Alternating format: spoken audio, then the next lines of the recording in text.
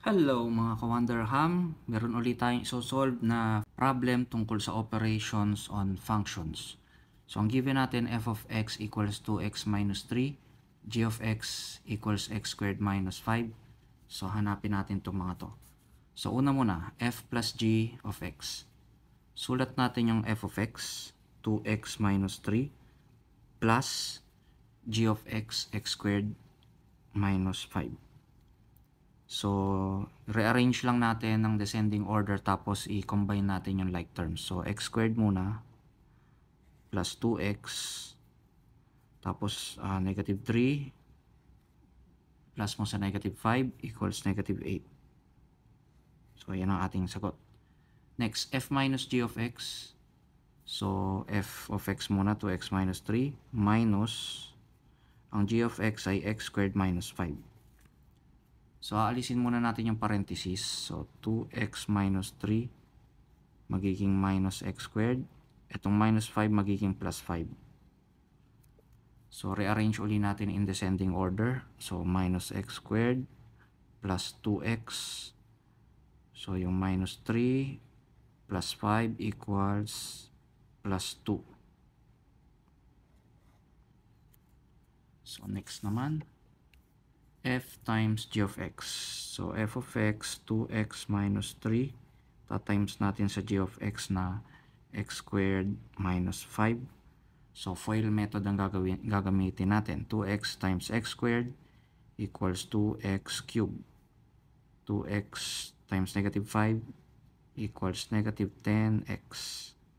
Negative 3 times x squared equals negative 3x squared.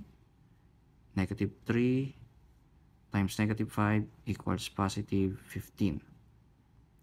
So, arrange uli natin in descending order. 2x cubed minus 3x squared minus 10x plus 15.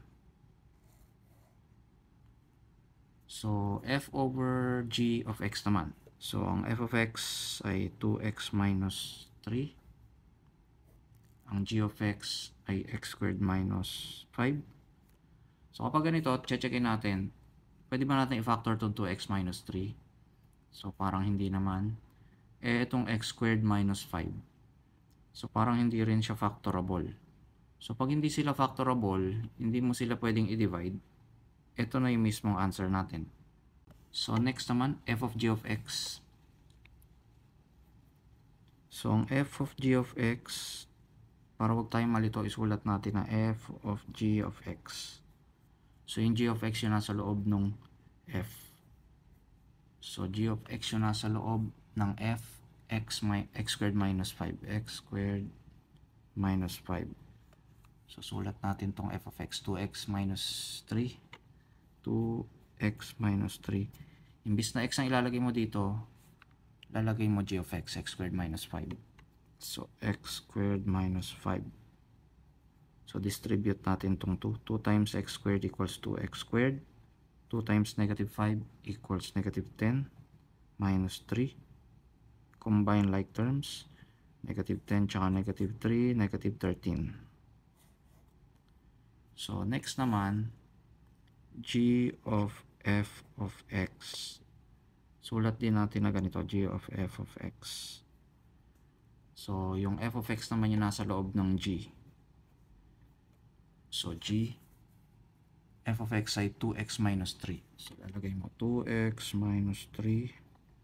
Susulat mo dito yung g, x squared minus 5. So, x squared minus 5. Pero imbis na x ay ilalagay mo dito, ilalagay mo yung 2x minus 3, yung f of x. 2x minus 3. So, 2x minus 3 squared, multiply mo lang yung 2x minus 3 sa sarili niya. So, FOIL method ulit. 2x times 2x equals 4x squared. 2x times negative 3 equals negative 6x. Negative 3 times 2x equals negative 6x. Negative 3 times negative 3 is equal to positive 9 minus 5.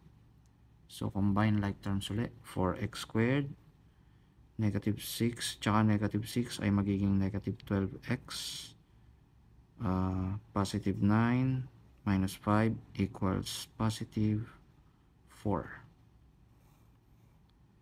So yan po ang ating video for today. Kung may natutunan po kayo, please like, share sa inyong mga classmate, best friend, tropa at crush. At pasubscribe nyo na rin sila sa ating YouTube channel. Bye-bye!